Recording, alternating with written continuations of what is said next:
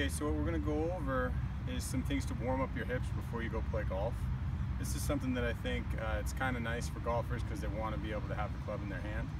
So something that I do, and I think it really works well to protect the knee and the lower back, is to just practice a few swings with like a mid-range club. I always use a 7-iron, and take a couple swings. So that would be your normal address position. And then if you widen your feet out, still keeping the feet pointing straight, and take a couple swings, you'll notice different load to your hips. And then if you bring your feet together, same thing. Load to the hips are quite a bit different. And then what we'll do is we'll go back to shoulder width, turn the feet in just slightly, and go ahead and swing a couple times that way, and then we'll turn the feet out. With doing these, I would say you'd want to do probably 3 to 4 swings at each position.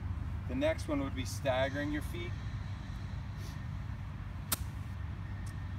and then the other way, obviously, and then you go back to your normal address position. And what you'll feel is your hips are a little bit more mobile and ready for golf.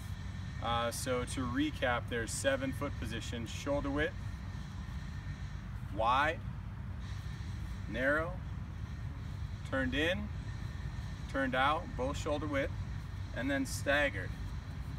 This is just going to get you ready to play golf, kind of loosen up your hips.